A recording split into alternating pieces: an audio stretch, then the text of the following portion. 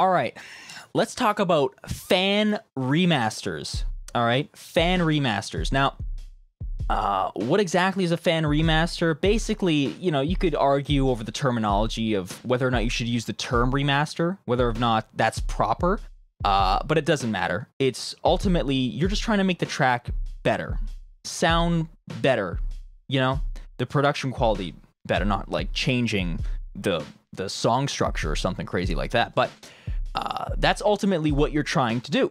Now, you run into a few issues when you try to do that as a fan because you do not have access to the individual splits, right? The tracks, the stems, as they call it.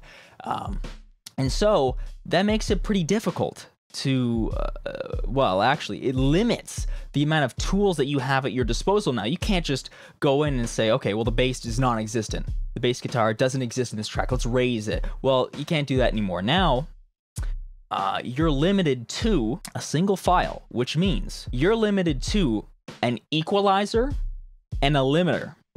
At least that's how I saw it when I did most of these remasters back in the day. That's all I used. For 90%, maybe there's a little something else occasionally sprinkled in there, but that's 99% of the whole process was using a equalizer and a limiter when, you know, things got too quiet or things got too loud, right? Because if you're using equalizer, you're increasing the volume of certain frequencies, resulting in a louder signal. So you need to use the limiter, of course, also at the end to make the volume consistent. Over here, I have Audacity open. Now, you may be asking, why, Shreddy, why on earth is Audacity open, right?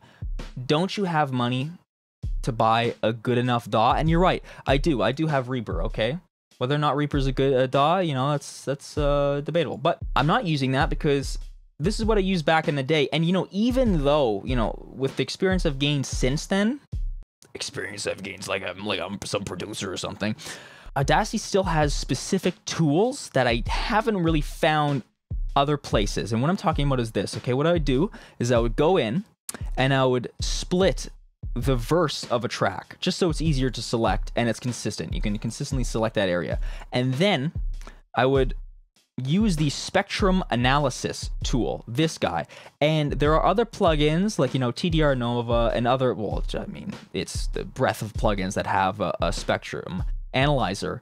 The reason why Audacity is a special is because I haven't found any other one that just takes a snapshot of an area, right? Because usually it's when the track is playing and it's something like this, right? There's not a lot of detail.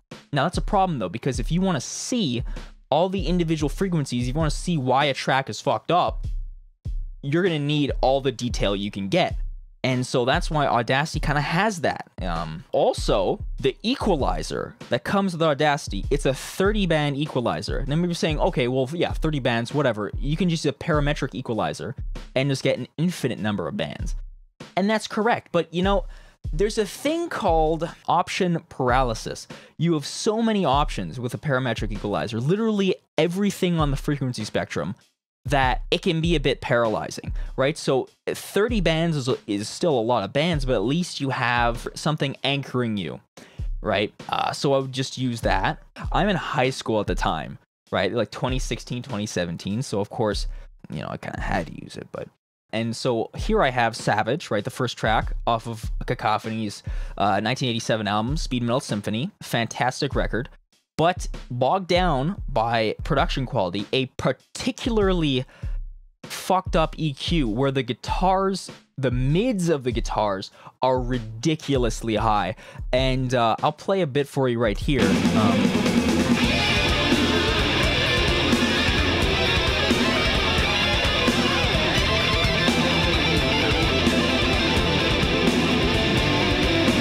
Clacky sounding snare. There's not a lot of high end. There's not a lot of high end with the cymbals, so they sound kind of muted.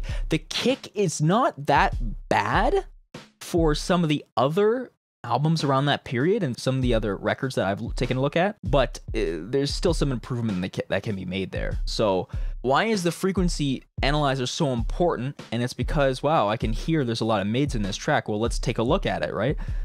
And you take a look at it and you go, what the fuck? There's so much mids.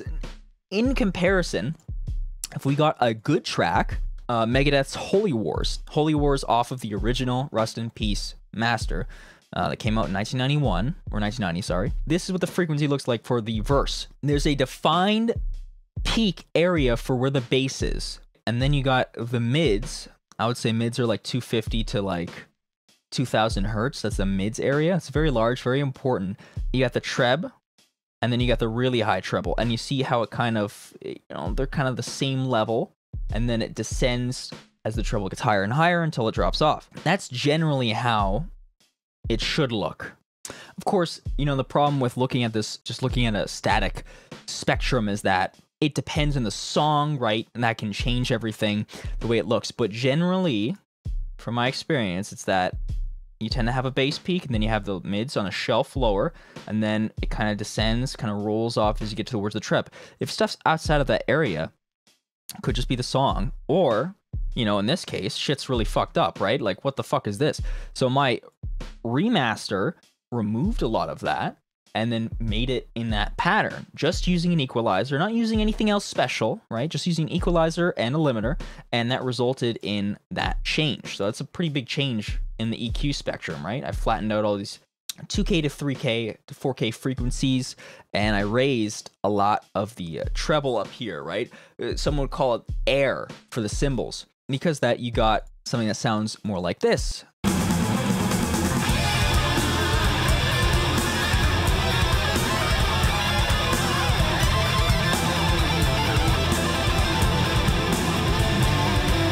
As compared to this. There's a big difference, right?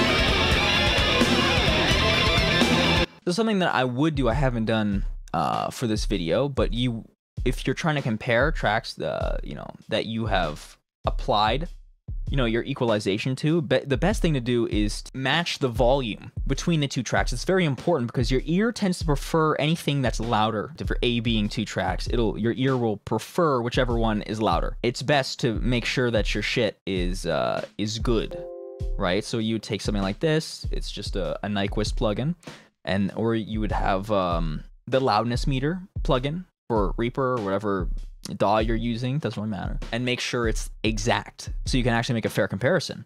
But that's really all I did. And I developed the general areas where each instrument sits. I would say that, you know, of course, 20 hertz and below, right? You can't really hear, but you can feel if you have a subwoofer. So I tend to like to roll that off. Early 90s and 80s records have this weird 1 hertz jump. I don't know why that's there. Maybe it's an issue with the actual frequency analyzer, but basically from 20 hertz to 100 hertz, you got your low bass. That's where your kick drum sits, the of course low end of the bass guitar, and some of the toms, right? They sit kind of in this region, the real low end side of the toms. And then from 100 hertz to 250 hertz, you got your upper bass region. That's where the bass guitar mostly sits. Some frequencies of the low end of the guitar, most of the toms, but of course, you know, when it comes to percussion, the frequency range of the percussion of one drum is all over the place, especially the snare. So these are not perfect rules. These are just classifications that made it easier for me to do the remaster. From 250 to 2000, that's your mid-range. Very important, and if it's too high, then it sounds like trash. The meat of the guitars, your vocals, a majority of the track is just in the mids, and if they're fucked up, the whole track will sound fucked up. Then you get in your treble. Your low end treble is about 2,000 to 8,000. I would say is your low treble. That's where, like, you know, the high end of the guitar is, the high end of the vocals are, the attack of the snare. And some of the attack for the, like, hi-hat and the cymbal, it starts to come out there, but it's not fully there, you know. From 8,000 to 20,000, you got your air, right? That's the high end of the cymbals, your hi-hat, your crash, your ride, your China, all of that shit sits up there. It's referred to as air because it kind of just lets the track breathe, whereas you don't have enough of it. It sounds like it's being suffocated, like there's a pillow over the speaker. So that's all I really used to guide me. EQ'd the living shit out of the track.